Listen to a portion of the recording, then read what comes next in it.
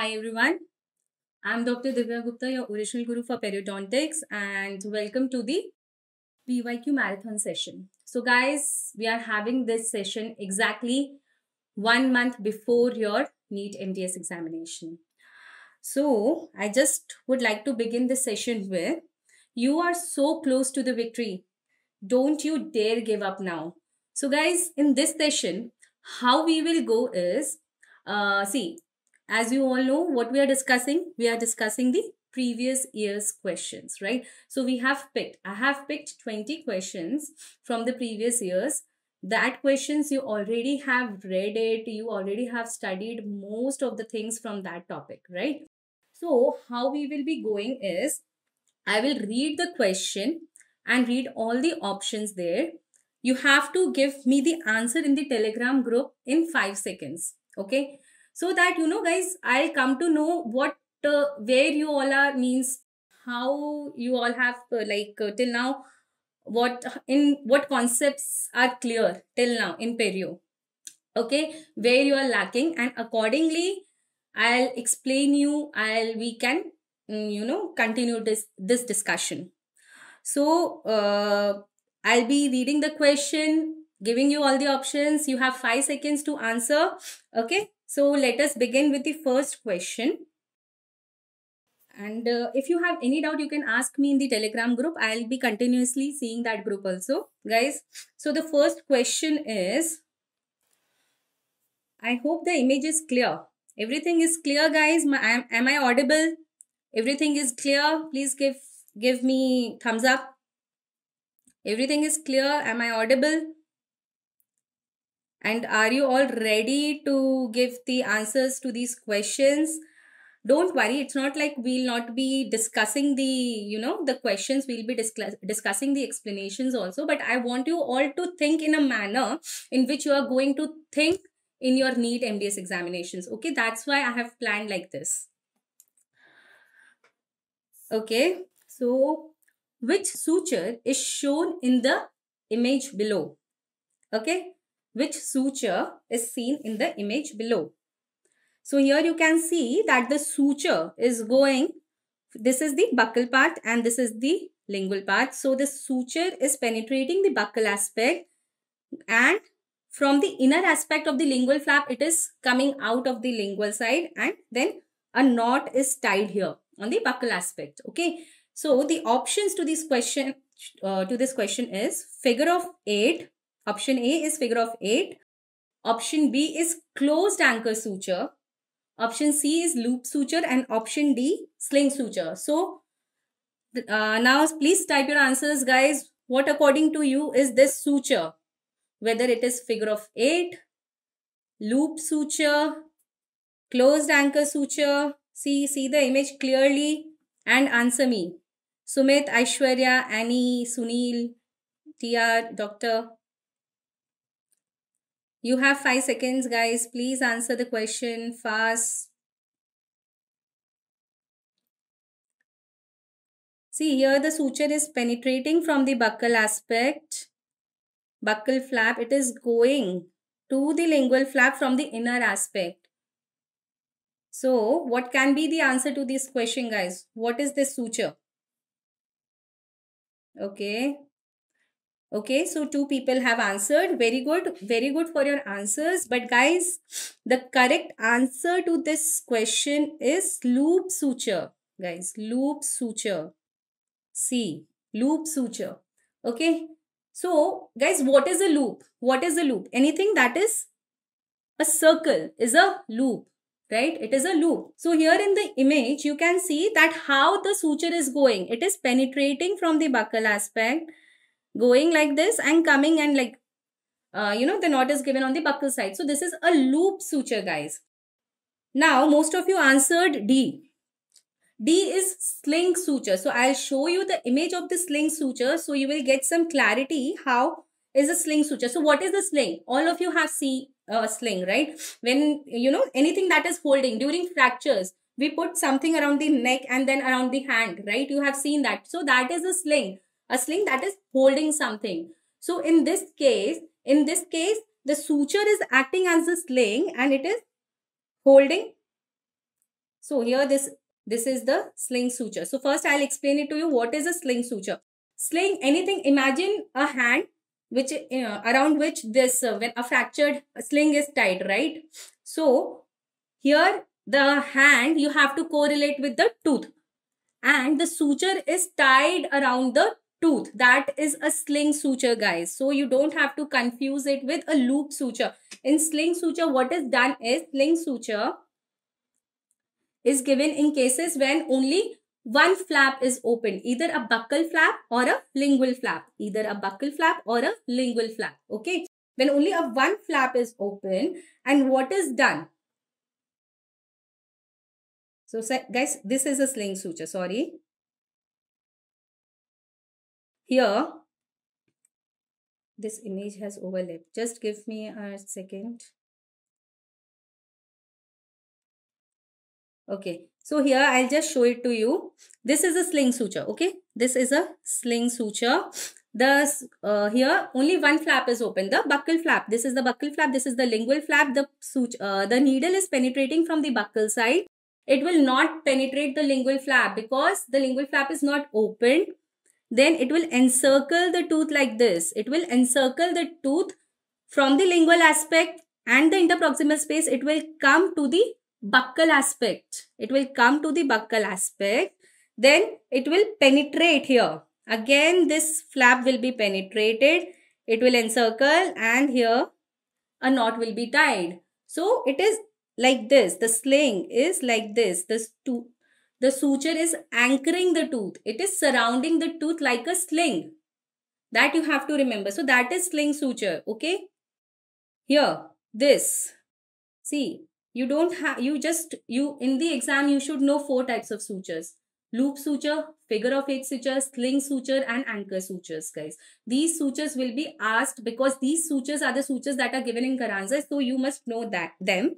This is a figure of 8 suture. In figure of 8 suture, what will happen is the needle will be penetrating the buccal flap from the lingual side.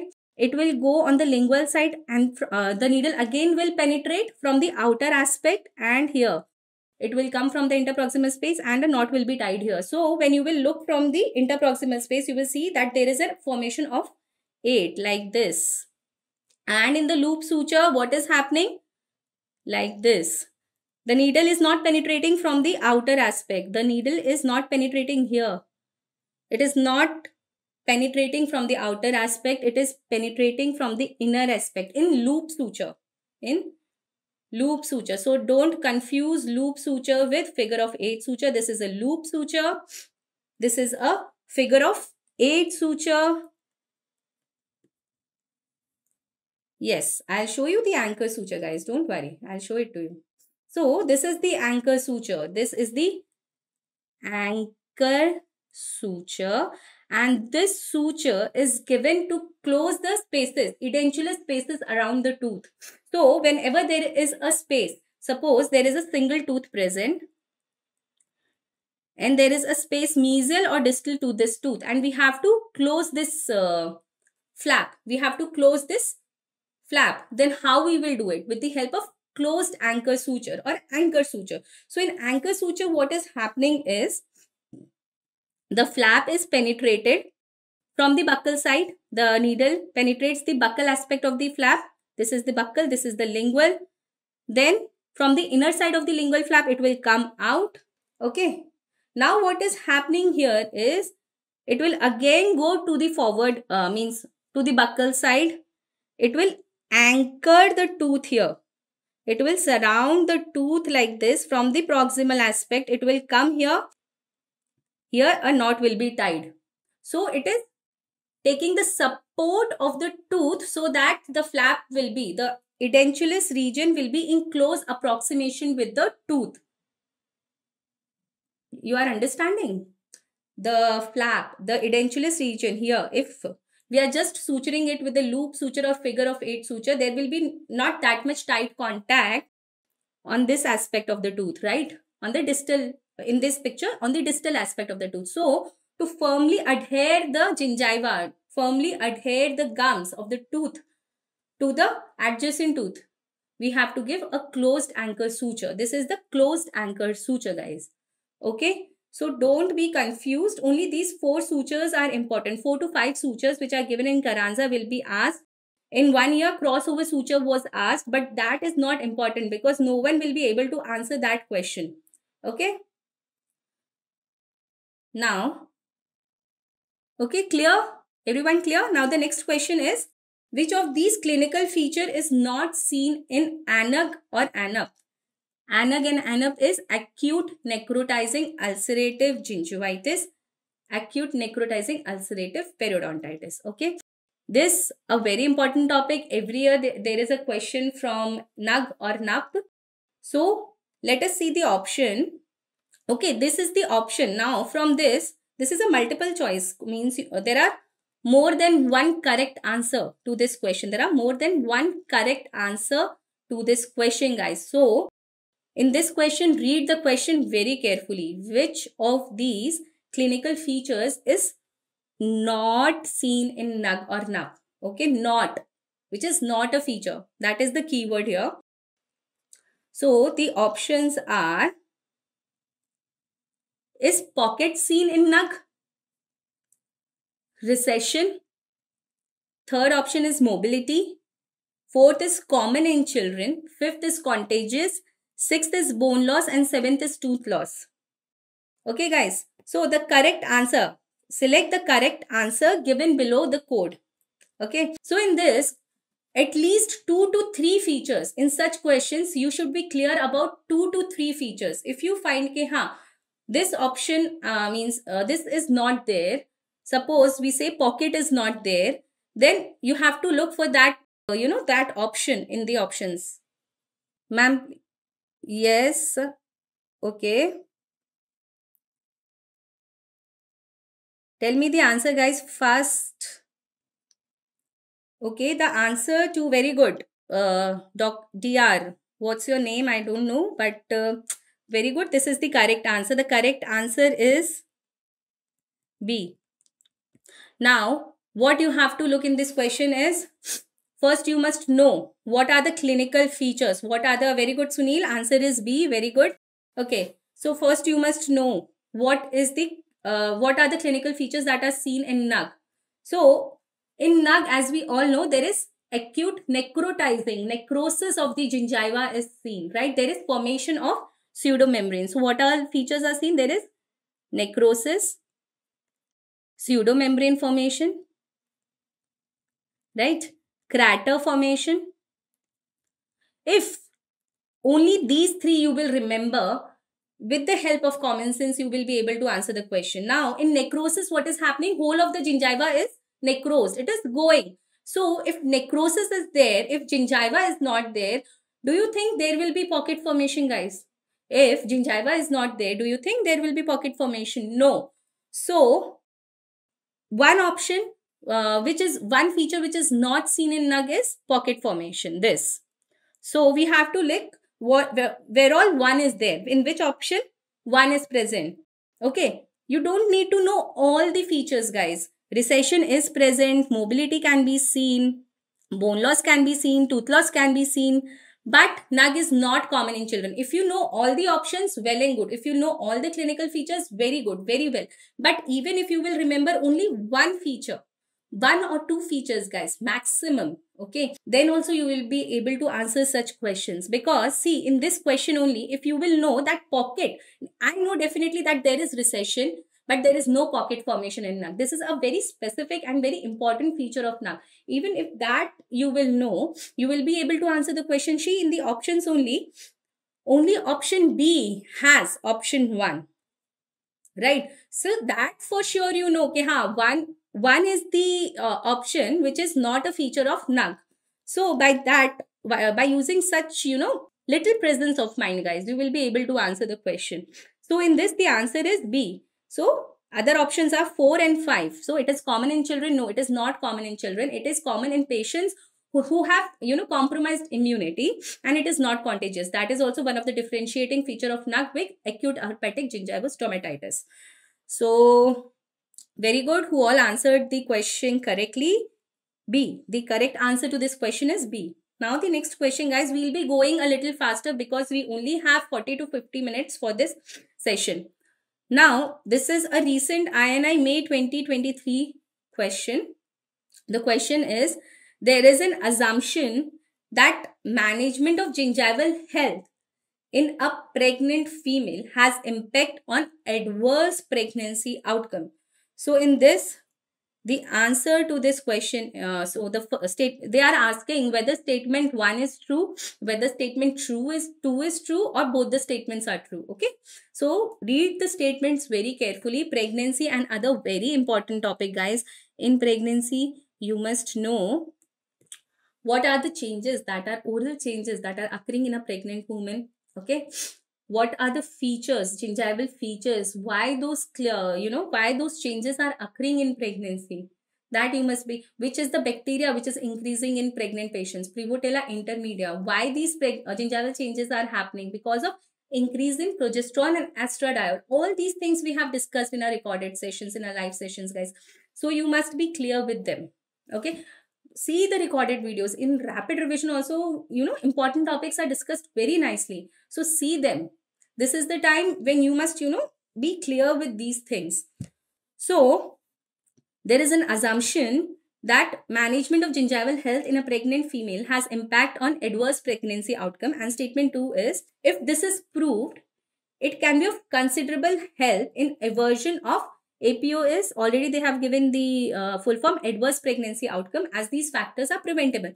So here what the statement 1 is telling is, if we manage the gingival health of the pregnant patient, then we can control the adverse pregnancy outcomes like the preterm birth and low birth weight babies, the premature rupture of membranes, that all the adverse effects that are happening can be controlled by these management of periodontitis. And statement 2 is, if this is proved, it can be of considerable help in aversion of APOs. Now, let's see the, I think only one person is answering my questions. Very good. Answer to this question is C. Both the statements are correct. Very good. Don't know your name. DR, very good. So the answer to this question is C. This is the correct. Why? Because in pregnant females, it is noticed that patients who are having periodontitis, what happens is, this I have already explained, but still in short I will explain it to you. What is happening in periodontitis? There is increase in gram-negative bacteria, right? And there is increase in cytokines like interleukins, prostaglandins, TNF alpha. Okay, now what is happening is, these gram-negative bacteria directly with the hematogenous route, directly from the hematogenous route, they can go to the fetoplacental unit, and what they'll do is, they will cause increase in prostaglandins, increase in interleukin 1. All these are inflammatory mediators which are already present in gingivitis, in periodontitis, right? Already there is increase in the inflammatory mediators that we have already studied. So when these factors are increasing, it is seen that there is premature contraction of the uterus and there is preterm birth. There is early delivery of the child. Okay, like preterm birth occurs when the child is less than 28 weeks. Okay, so this is what is happening. If in gingiva we know that there is increase in the inflammatory mediators, there is increase in prostaglandins, increase in interleukin 1, interleukin 4, interleukin 6, interleukin 8, all these are pro-inflammatory cytokines. So these also, they can directly go to the fetoplacental unit and they can cause early uterine contraction. Okay guys, so the answer to this question is C. Both the statements are correct. Now the next question is, which of these is not a factor associated with trauma from gingival retraction? It is asking, not a factor associated, which of these is not a factor which is causing trauma to the gingiva when a gingival retraction cord is placed. So the options are, number A, attached gingiva, when attached gingiva is more than 2 mm, gingival recession, pushing the cord forcefully, and D is diameter of the cord. Come on, guys. Start answering fast. Honey. Honey A. Okay. Okay. Very good. Very good. Yes. Anyone else? Only one person is answering to my question. I don't know why. Yes. Very good. Sunil Parmar. Very good. Okay. So now the answer to this question is A. This is a recent November 2023 question. Answer to this question is A. Very good. Asna Ali, Sohini, Sunil. Very good. So the answer to this question is A. Now why? So look at the question. First, we have to see what are the factors which will cause trauma to the gingiva, right? So in this, you can see that we'll keep aside the option A. First, second option is gingival recession. If gingival recession is present, what will happen? In gingival recession, the width of attached gingiva is decreasing. Okay. And the gingival biotype is thin. Already the recession is there. The gingival biotype is thin. So what will happen if we'll put the retraction cord, trauma from the retraction cord will easily happen. So this can cause the trauma from gingival retraction. Pushing the cord forcefully, obviously this will, if we are pushing anything forcefully inside the sulcus, it will cause trauma, right? And diameter, more the diameter, more the chances of trauma. So these are obvious options. You can get confused with this, but guys, just remember, whenever there is recession, what is happening? There is decrease in width of attached gingiva, and you must know that what is a healthy gingiva, what is a healthy width of attached gingiva. So in order to maintain health of the gingiva, in order to maintain healthy gingiva, the width of attached gingiva should be equal to 2 mm, or sometimes you can say it should be more than 1 mm. Anything which is less than 1 mm will cause increased chances of inflammation. Increased chances of gingival inflammation. So here, if they would have, ma'am, can you please tell what's the relation of gingival biotype with orthodontic intrusion and extrusion? Okay, gingival biotype. Guys, see. Let me see what is the time. 8:23. Okay. In gingival, what is gingival biotype? What is gingival biotype? Gingival biotype is the thickness of the gingiva. Gingival biotype is equal to thickness of the gingiva. Okay. Thickness of gingiva. So if we are extruding a tooth and the gingival biotype is thin, if we are giving forces to the tooth, any forces, intrusive forces or extrusive forces, and the gingival biotype is thin, then there are more chances of recession. If the gingival biotype is thin, gingival biotype can be thick, thin, or medium, means it can be moderately thick.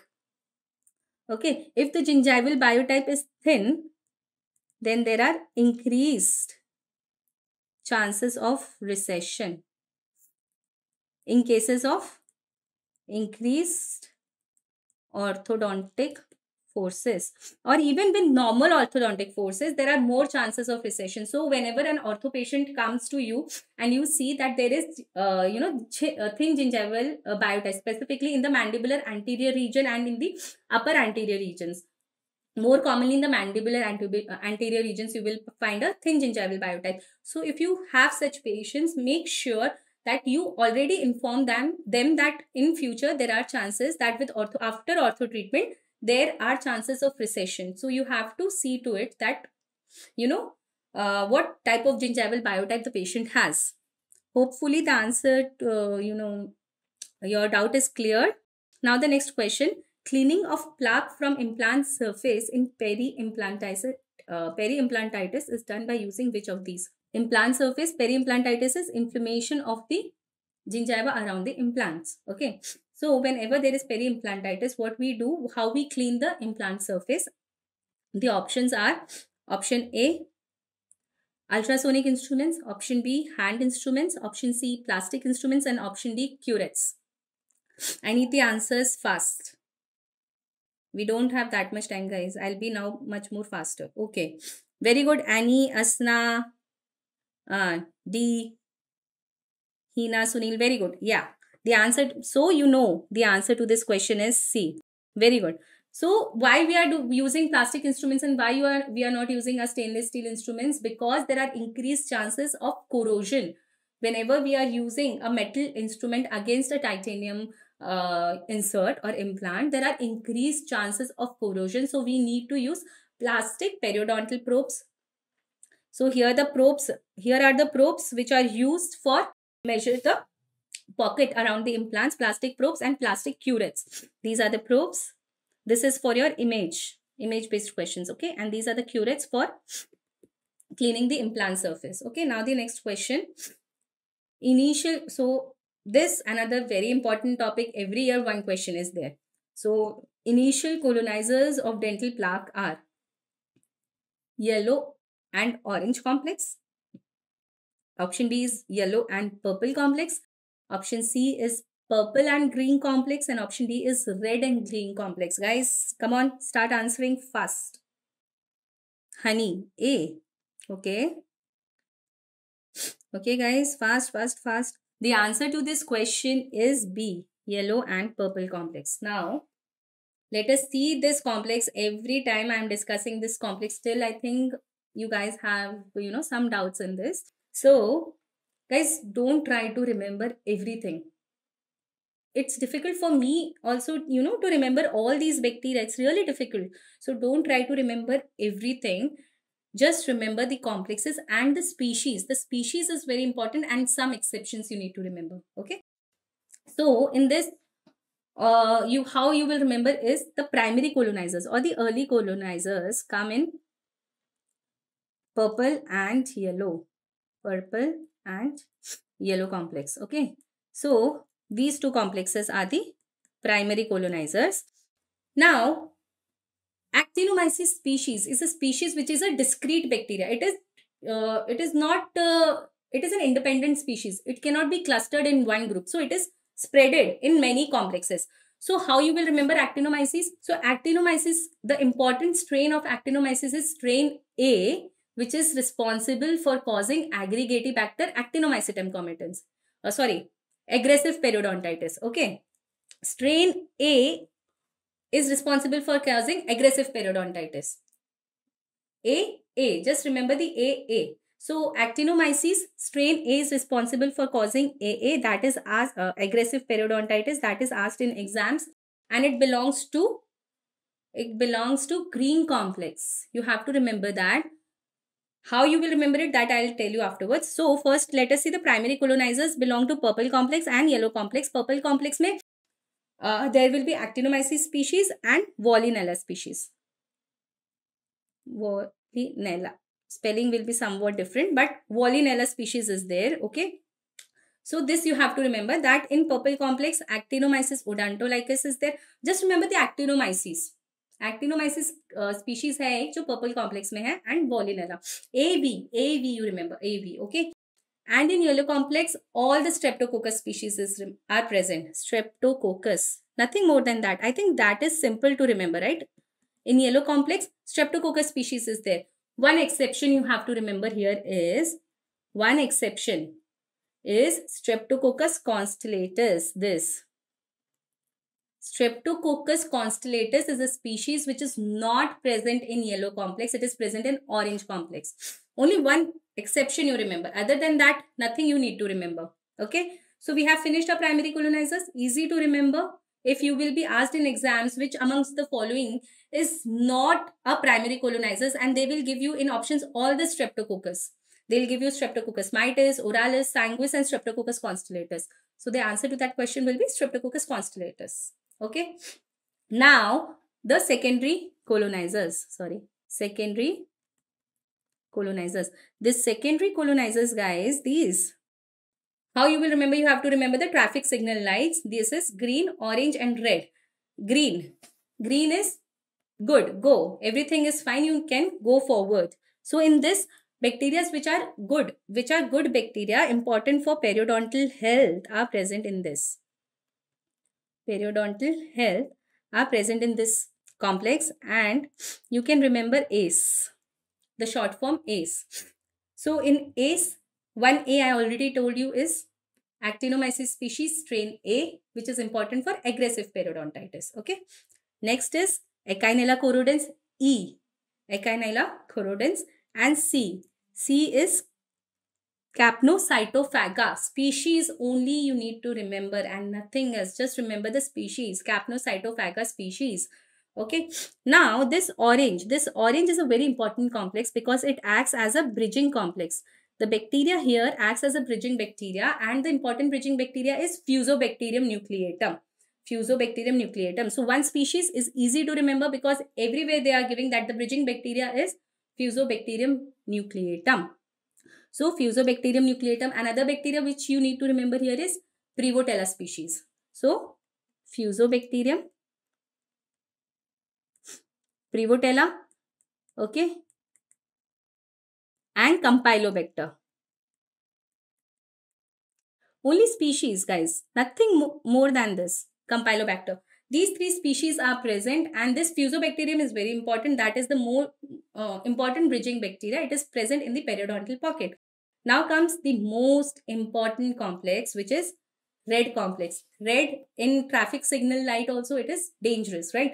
So in red, what you need to remember is PTT, prothrombin time. It is measured for clotting in the blood. Blood is red. So it is a red complex, and PTT. P stands for Porphyromonas gingivalis. P gingivalis. T is Tannerella forsythus.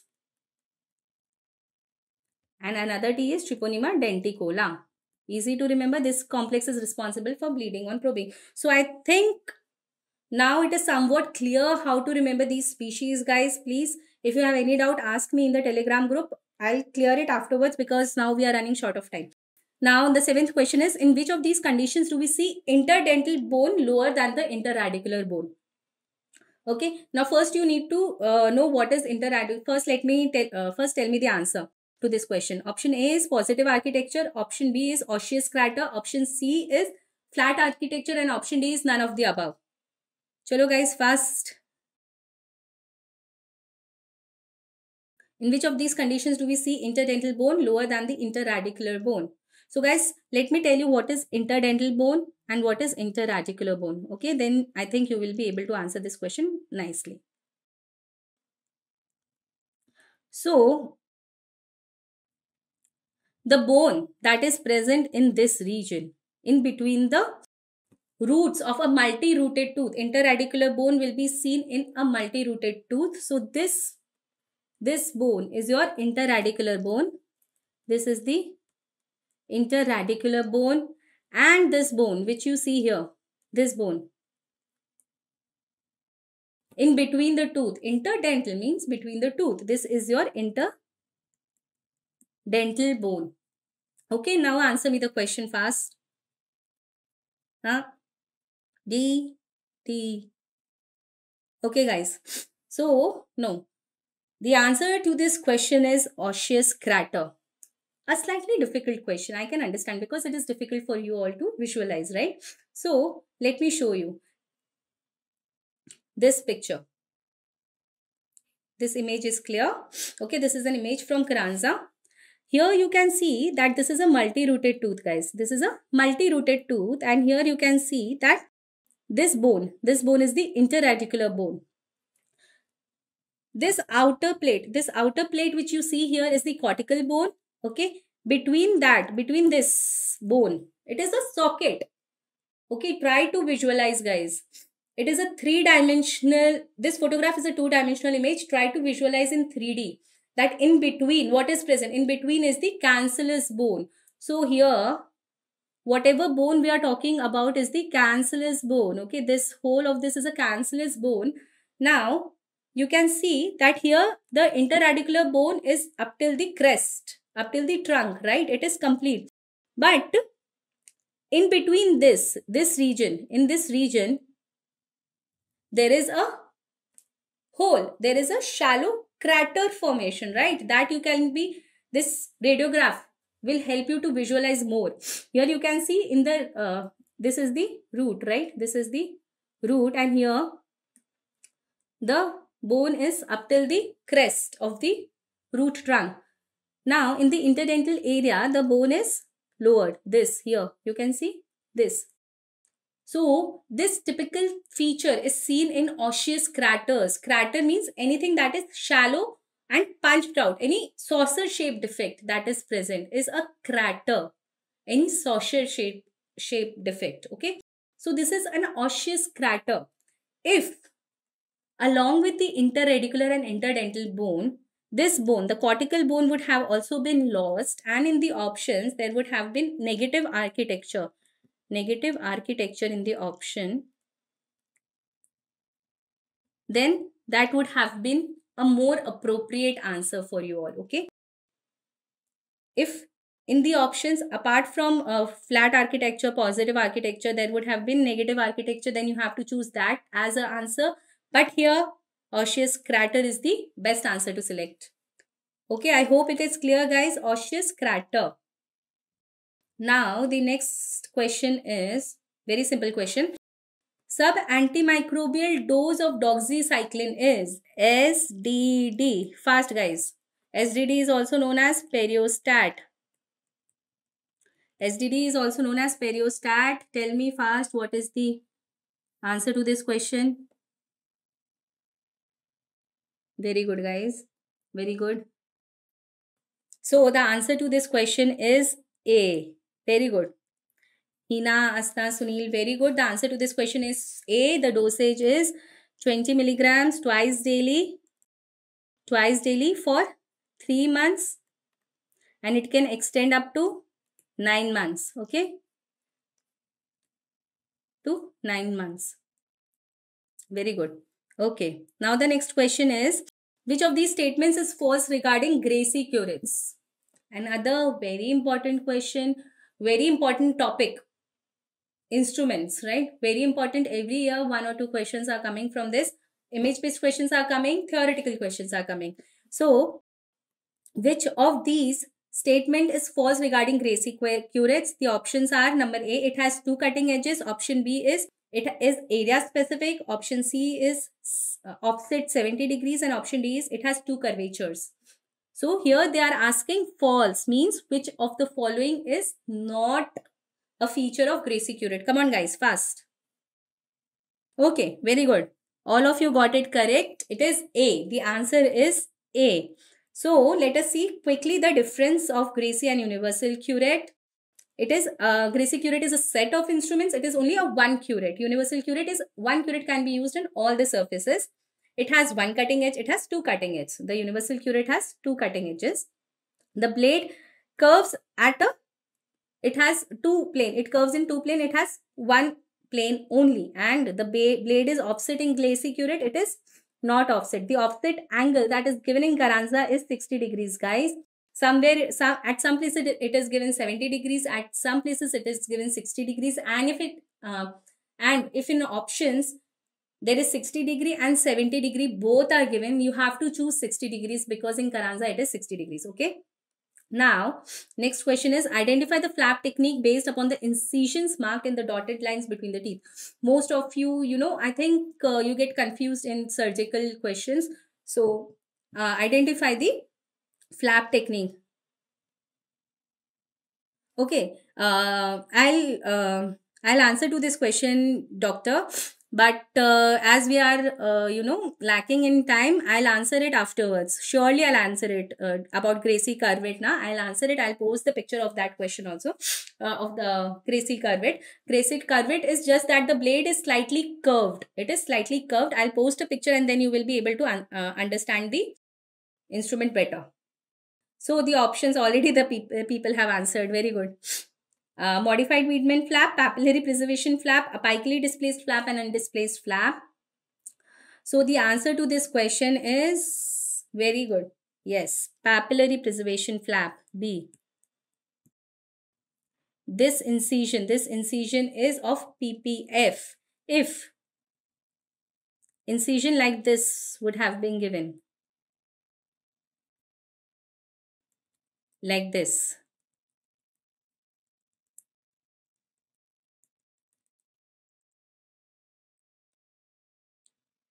So this is an incision for undisplaced flap.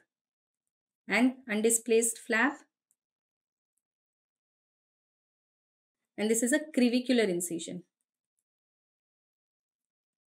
Why it is a clavicular incision? Because what these dotted lines show is the incision is given into the sulcus, and this dotted line shows that it is given in the interdental region. So it is a clavicular incision. Okay. Most commonly they will be asking you this, and the answer to this question is papillary preservation flap. Somebody asked me to just show in a table format what are the different type of incisions and everything. That also I have noted, and I'll be sharing it soon. So it will, you will be more, it will give you more clarity.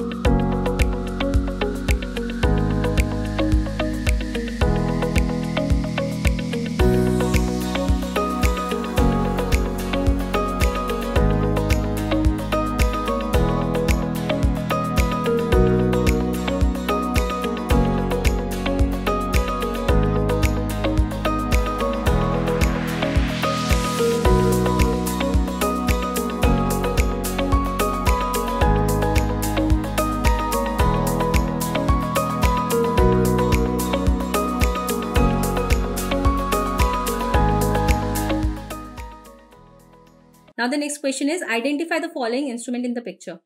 So what is this instrument, guys? You have to identify. A bit tricky question. Options are 3CH by 11, 18 by 3CH, 17 by 23, and none of the above. So your time starts now. Yes, this is an explorer. Very good. Very good, Asna. Very good, doctor. Very good. Very good, guys. Very good. Yes. Yes. The answer to this question is C. 17 by 23. So in this 17 and 23, what is 17? What is 23? So first look at this. These are the 5 different types of explorers which you will see. Explorers are used to detect the calculus, the proximal calculus, the subgingival calculus, the supragingival calculus, the flex of calculus can be detected with explorers. So with the explorers, you will be detecting that. How you will remember? So how you will remember the numbers? Obviously, it is difficult, right? So 17. Here you can see that it is a double-ended instrument. It is a double-ended instrument. On one end, it is a shepherd's hook type of end, and the other end is of Orban's type, right? Orban's type. So this first is the Orban's type, and Orban's is 17. So this image you can see that this is somewhat resembling to 7. This image is somewhat resembling to 7. So remember 17. Now shepherd's hook. This is a shepherd's hook type of explorer. Shepherd's hook type of explorer. In later in ancient times, what the shepherds used to do, they used to carry a rod with this type of end so that they will be able to hold the sheeps. Okay, so this is called as shepherd's hook. This instrument somewhat resembles to, okay, somewhat resembles to, it is 23. Then C is EXD 1112. 1112, you need to remember the Gracie curettes, the curettes 11 and 12. So the image of the curettes, this instrument looks similar to a curette. The design of the shank and everything is like a curette.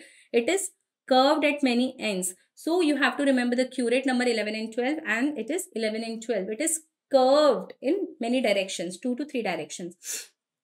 Then this is a curved explorer. This curved explorer is number 3. And lastly, 3CH. So you need to remember here, this is a pigtail, similar to a C. So it is 3CH, pigtail. Okay. So the answer to this question is C. Very good, guys. Now the next question is periodontal disease, term not used in recent classification. So recent classification was, means the periodontal classification was modified in the year 2017 by American Academy of Periodontology and European Council.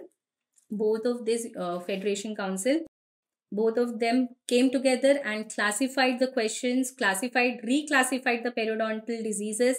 So periodontal disease term not used in the recent classification is aggressive periodontitis, necrotizing periodontal disease, and all of the above. Answers, guys.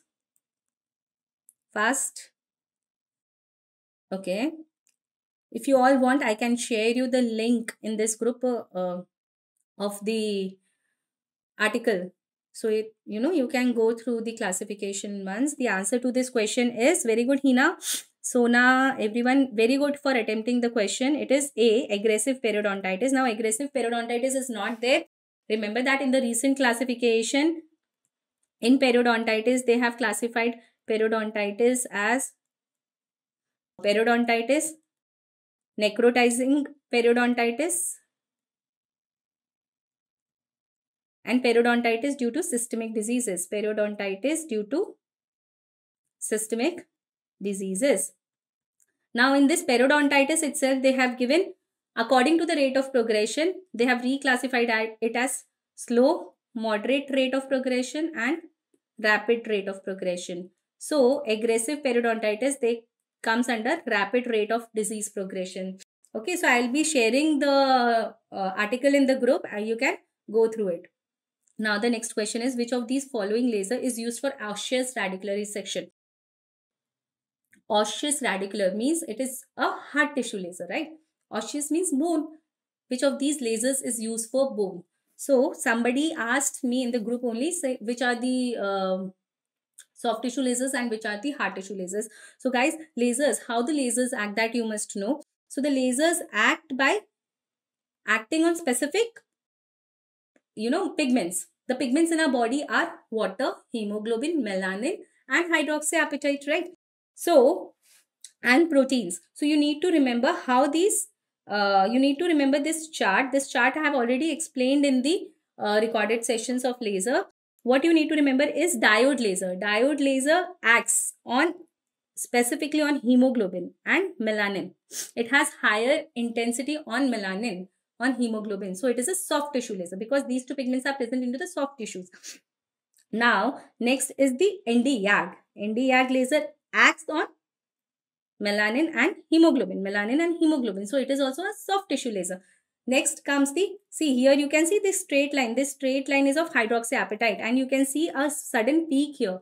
This sudden peak is because this wavelength is absorbed specifically into the hydroxyapatite. Other than that, all the wavelengths are not absorbed.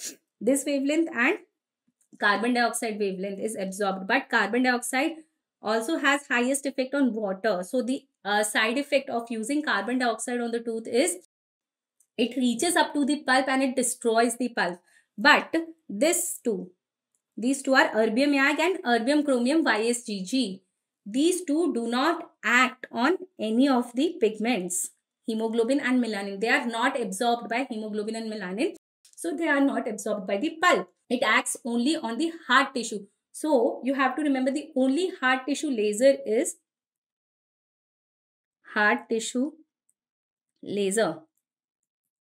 erbium YAG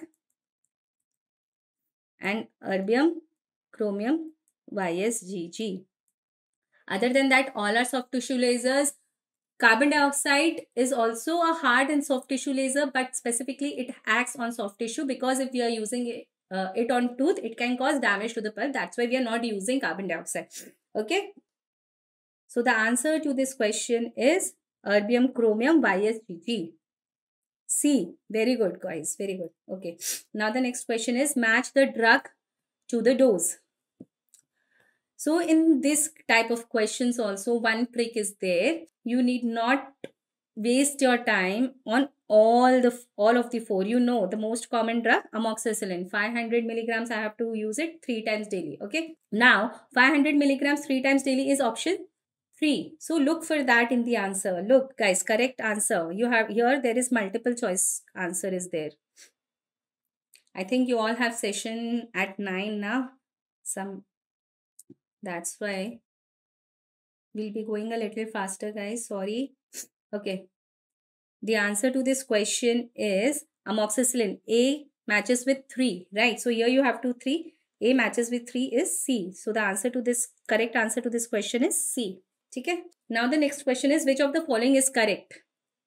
Amongst the following options, amongst the following statements, which of the following is correct? That you have to. So more than one answers are correct in this question. See the question. Options. Chemically modified tetracycline has all its antimicrobial activity removed. Option B is doxycycline does down-regulation of periodontal response while causing up-regulation of TNF-alpha.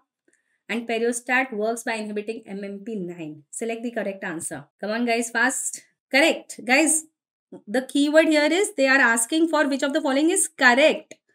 Okay. Okay. The answer to this question is here in this statement, chemically modified tetracycline has all its antimicrobial activity removed. This is correct. CMT is antimicrobial property of tetracycline is removed and only anticollagenolytic activity is there. Anticollagenolytic activity is there. So the A is correct. Doxycycline down-regulates periodontal response by upregulation of TNF-alpha. Guys, remember TNF-alpha is a cytokine. It is an inflammatory, pro-inflammatory cytokine. So, doxycycline down-regulates the TNF-alpha activity. Okay.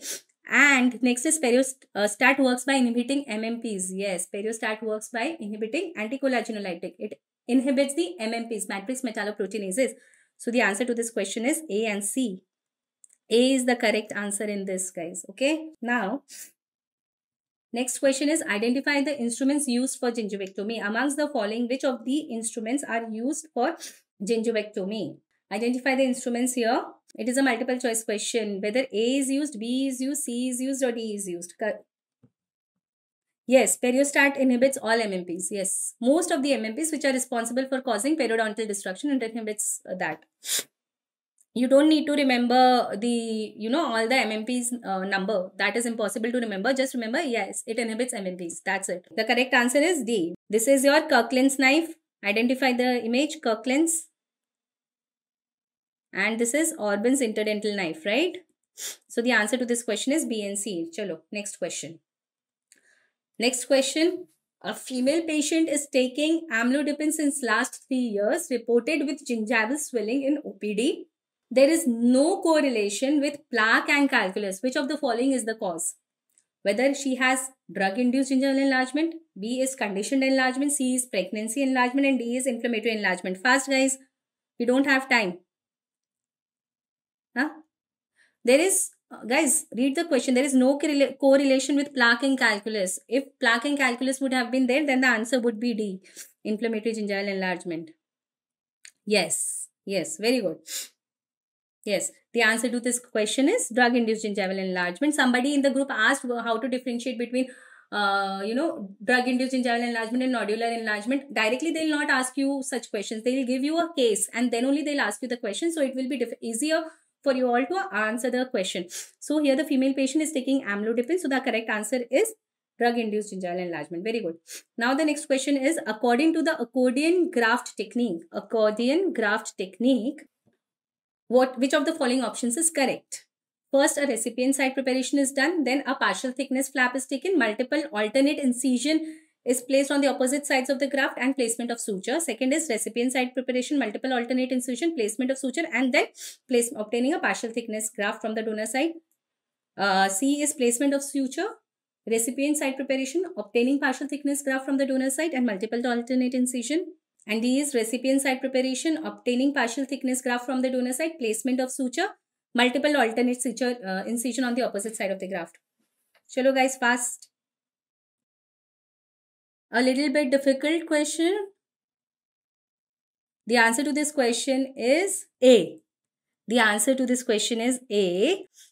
Here, accordion graft technique. Accordion graft is a graft. Any graft, free gingival graft, okay? A free gingival graft is taken from a donor side, from the palate usually.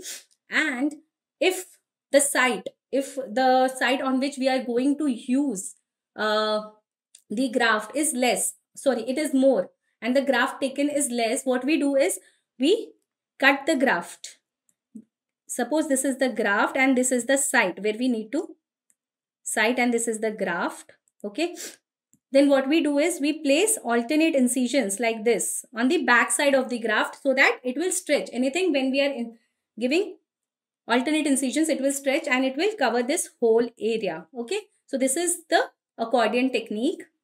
Now the next question is, type B Marin's classification is recalled at an interval of option A 1 to 3 months, option B 4 to 6 months, option C 6 months to 1 year, and option D is 3 to 4 months. Go to Marin's classification, guys, and answer the question.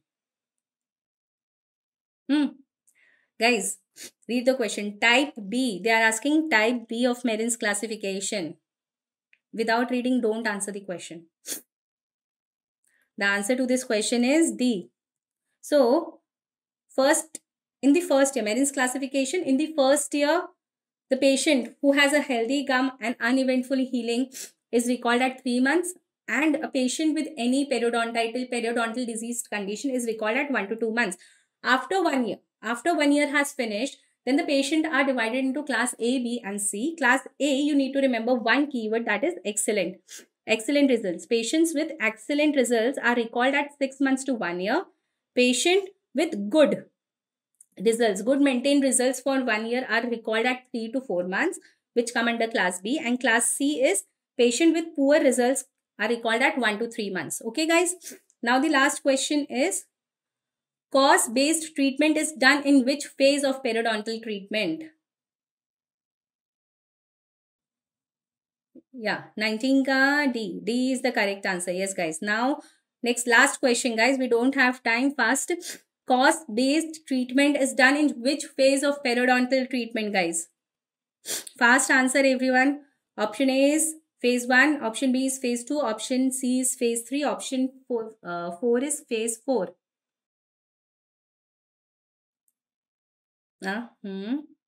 Very good, guys. So the answer to this question is phase 1. So A. Very good. Phase 1 is acheotropic phase. Phase 2 is surgical phase. Phase 3 is restorative phase. And phase 4 is maintenance phase. There is another question that after phase 1, which phase comes? So the answer to that question will be maintenance phase. Okay, guys. So I hope very good all of you for attempting all the questions, and most of you answered all the questions very nicely, very correctly. So very good. Really. Claps for you, and all the best, guys, for the exams. Just keep working hard and keep asking the questions. 1 or 2 questions which I have not been able to, clarify, I'll be giving the answer to these questions after the session. And thank you so much. Good night and take care. Bye-bye.